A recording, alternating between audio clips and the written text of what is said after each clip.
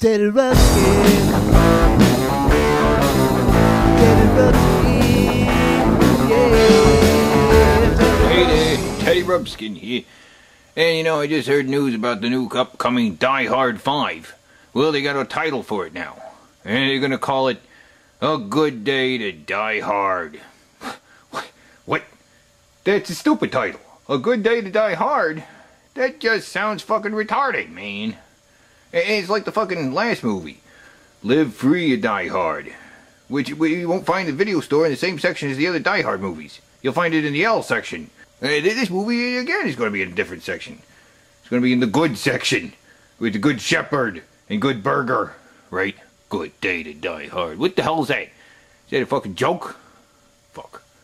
I mean, a better title would be like Die Hard to the Death, or Die Hard Detonation, or I don't know. What do you guys think? Tell me, what would be a better title for the 5th Die Hard movie, huh? Maybe Die Hard, here it comes, I don't know, what? Die Hard 5, that's the best title. It's simple, it's to the point. It's Die Hard 5, what? That's what they should fucking call it. Not A Good Day to Die Hard. No, seriously. What would be a better fucking Die Hard title for the 5th Die Hard movie, huh? Put a comment down here at the bottom. Tell me what you would think would be a better Die Hard title, and I'll look at them. And later we'll do another video where we figure out what Die Hard 5 should be called. Okay. Yeah, I'm gonna do the fucking Die Hard movies, you know.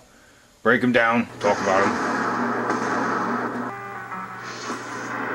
But not until after we talk about the Indiana Jones movies, which I'm gonna fucking talk about next, which is also about a fucking man's man, real fucking tough guy.